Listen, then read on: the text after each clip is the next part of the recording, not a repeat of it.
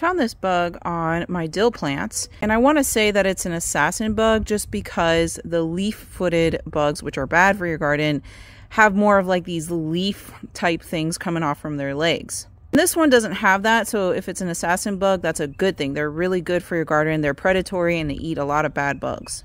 But I'm not sure. So if you know more about these bugs, please comment below and let me know if this is an assassin bug or a leaf-footed bug.